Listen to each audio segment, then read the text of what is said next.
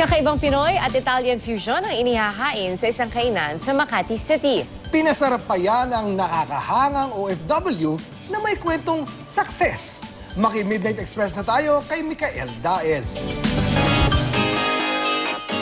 Mga kapuso, napaka-talented ng owner ng restaurant na ito. He fused Italian cooking techniques with Filipino cuisine. Ano kaya yun? Tara!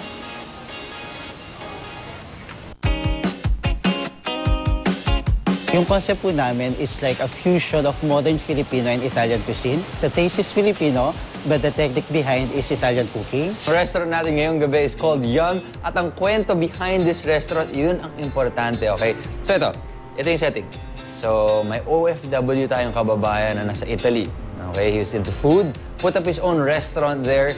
And sa naaalala ko, for several years straight, one of the best restaurants in Italy ang nagawa niya negosyo doon. At syempre, sa pride and joy niya, dinala niya dito sa Pilipinas sa mga konsepto at mga technique niya. And ito na, we have Yum. Napaka-proud ko para sa owner and sa restaurant na ito. Dahil para sa akin, very heartwarming na malaman na may mga ganitong klaseng kwento para sa ating mga Pinoy. This episode is an ode to the OFW success ng mga kababayan natin.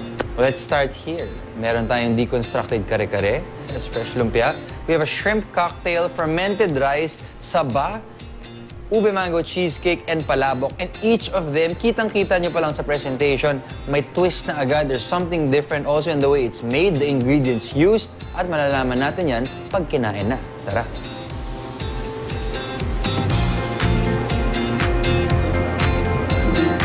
Napansin ko nga may zest at may konting acidity yung cocktail. Yun pala, the yogurt is infused with, there's olive oil and citrus fruits in it. So, I like this one.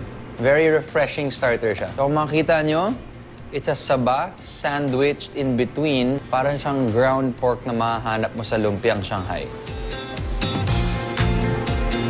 Lahat ng mga nagugustuhan ko sa arroz a la cubana at sa saba ng arroz a la cubana, nahanap ko dito. So parang para sa akin, 3 major flavors yun eh. Sweet, sour, savory/salty. This is fermented rice. And sa ibabaw, meron tayong pomelo, hipon, mango, and other fruits. Wow!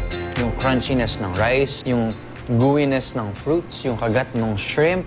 So, ang daming nangyayari dito in terms of flavors and textures. At minsan, yun talagang hinahanap mo. Magbabagong taon na, kaya naman sa lahat ng gusto ng bagong take sa mga paborito nyong Pinoy food, subukan nyo na dito sa Yum Milano Restaurant. Lasang international pero presyong Pinoy na Pinoy dahil abot kaya. Matatagpuan ito sa Level 4 Century City Mall, Kalayaan Avenue, Makati.